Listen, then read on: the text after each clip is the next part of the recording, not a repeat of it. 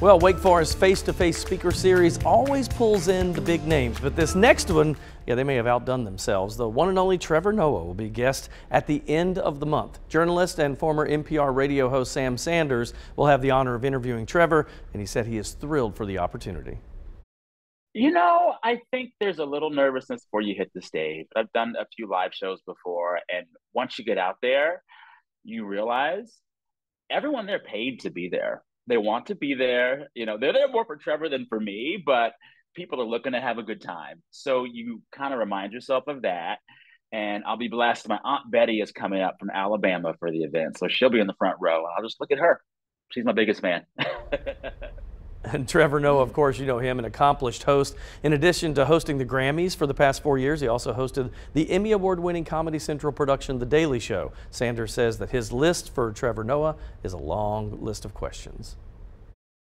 I want to ask him, you know, he is someone who is not American, who has been observing American politics and culture for many years. And I want to ask him, from the time he began commentating on American politics to now, have we gotten better? Is our politics better or is it worse? Give us a grade. I want Trevor to give us a grade.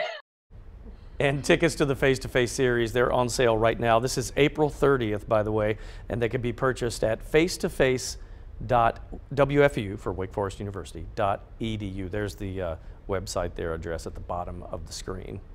And by the way, only a few remain for $50, but get this, they had to change venues from Waite Chapel on campus to the LJVM Coliseum to get a bigger, because they had such a huge audience. They said arguably this may be the biggest audience they've ever had, including some former presidents that they've had as speakers. Oh my goodness, yeah, wow. Really cool. Yeah, Trevor Noah is a pretty big person, especially in the celebrity world, and has made a name for himself. But, you know, I've really been, what's the word?